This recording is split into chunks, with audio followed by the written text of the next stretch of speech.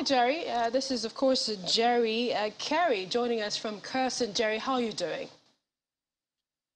Should I say fine, or I'm trying to be fine? We are just coping to see that we live every day to find alternative means to escape these invasions. And every day by day is becoming more scary, and the explosion and the vibration is terrible now. And before it was better, but now it's getting out of hand. And this is the right time for the Nigerian government need to act, because I don't want it to be a situation like the Sumi resident that were stuck. This is how it started before the whole building was brought down. So this is the right time for the government to liaise with these people and help evacuate us out from this city. It's very, very terrible now. You can't sleep, and the bombing is like constant, and you feel the vibrations. And this day, we don't know what happened, if it will collapse or what next. So we just wish the Nigerian government take action now. This is the right time for them to act. All right, Jerry, hold a thought, just a little bit about what's been happening so far. The invasion has caused a mass exodus of civilians, including thousands of international students from Africa, Asia, and the Middle East. Ukraine was home to over 76,000 foreign students, according to government data from 2020. Nearly a quarter of the students were from Africa, with the largest numbers coming from Nigeria, Morocco, and Egypt. Now, while hundreds of Nigerians have now been evacuated out of the country, many, and this is like Jerry, who's joined us, are still waiting for help. He is in the city of Kherson, which is strategically located in southern Ukraine. The city was first significant urban center to fall since Russia invaded Ukraine February 24.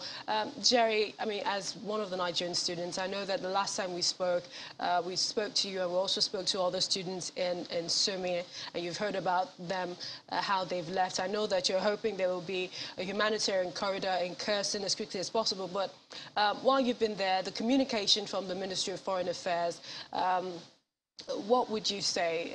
What have they said, and what are you hearing with regards to how you can leave Kherson? Okay, now at this point, we are taking our safety to our ends. So because now nothing from our Nigerian government, we've not heard anything from them. So we have to speak to the major in Kherson, and he said that since we are aware that the city has been captured, that the place is very, very dangerous unless the government official will help us evacuate, that we cannot do that on our own. So there's some implementations he's trying to put in place, but I'm not sure that will come soon. And these people are not willing to cease fire, because the mayor himself is not in Kherson, because Kherson has been taken over. He's talking to us from another city. So now they are looking for a way to come into the city, but they cannot come in peace. They need to come in violence, because Russians are already here. So, but other nationalities like Nigerians, we can come here in peace, talk to these people, and evacuate your own people, and then everybody will be fine. But for us to apply the road now is very dangerous for us. So staying here on the ground is not still safe for us as well. But, Jerry, you do know that for those who have evacuated, the rule from the Ministry of Foreign Affairs, the advice has been to get to the border first. Is that possible for you to get to one of 4 borders of Poland or of Hungary or of Romania? Is that a possibility at all? It is not possible, 100% not possible for us, because we stay at the southern part, and the only border we share border with Crimea, which is a territory to Russians. So before we could cross, we need to pass through what's it called? That Mariupol, Mariupol, Nikolaev is heavily attacked now. We need to pass through those routes to get to the border. So it's not a 2 hours journey. It's not a 10 hours journey. It's just like 18 hours journey. And this road had been broken. The bridge had been broken, and the only way is to pass through where the Russian troops are, according to the previous map released yesterday. The place they are is only safe because the road are still good for us to fly. But the aspect of us going to Poland border Romanian or Hungarian border is not possible for us unless the government will help us make that possible. When you spoke to us earlier today, Jerry, you talked about, the Russians using civilians as, I think you said, their media power. What exactly did you mean? Okay, what I mean by that is this. The Ukrainian open hands for foreigners to come in and help them fight this war.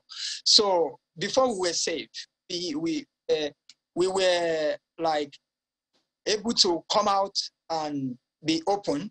But now, since the civilians have been attacking Russians, so the safety of the foreigners it's 0% now. So they might mistake you for mercenaries.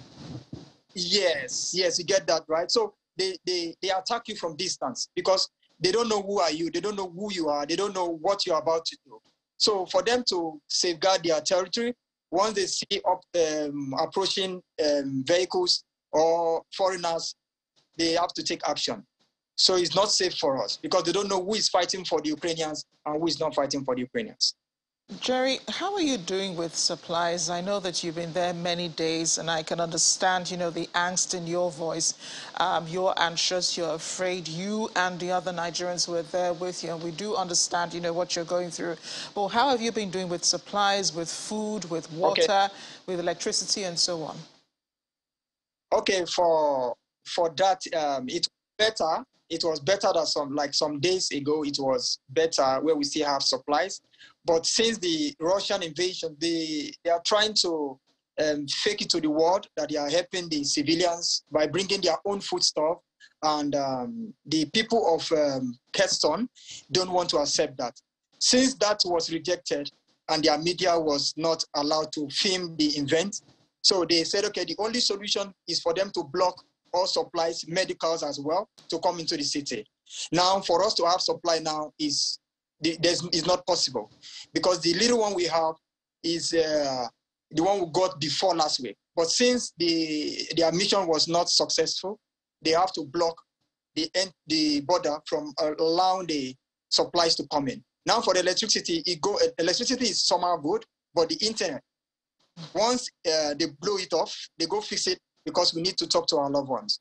And so many cities, so many of my colleagues now, I can't reach them. So because I just like for the other medias I've been talking to help them, when they get to me, they talk about my colleagues. I said I can't even get some of them online because their internet is not working and their supply are running out. We have been assisted by Maritime Union, but now they can't do anything. If this one finish, we are left with nothing. So the best option is for us to leave this place. Pretty dire situation you're in, Jerry. We're hoping that authorities are listening and somehow you get the help that you need, especially to get out of Kherson. Thank you for speaking with us, and as much as possible, do stay safe. Thank you very much.